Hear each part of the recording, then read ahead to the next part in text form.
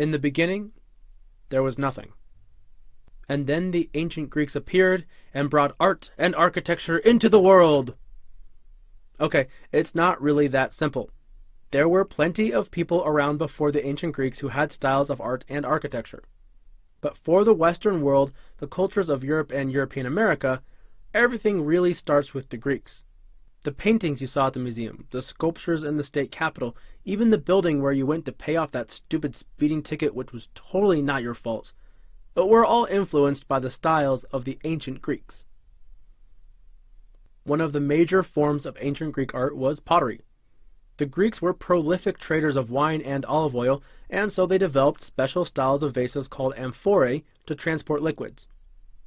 These vases were of great quality, and they became popular trade items themselves, leading artists in the 6th century BC to start painting them with ornate scenes of nature, history, and mythology. The Greeks became famous for their pottery. There were two dominant styles, called black figure and red figure. Any guess what the difference is? When a glaze is applied to the vase before being kiln fired, it turns black. In black figure pottery, the people are silhouettes drawn in the black glaze. In red figure, the glaze is used to create the background, leaving the figures the same red color of the clay. While Greek pottery was terrific, their greatest accomplishments were in sculpture.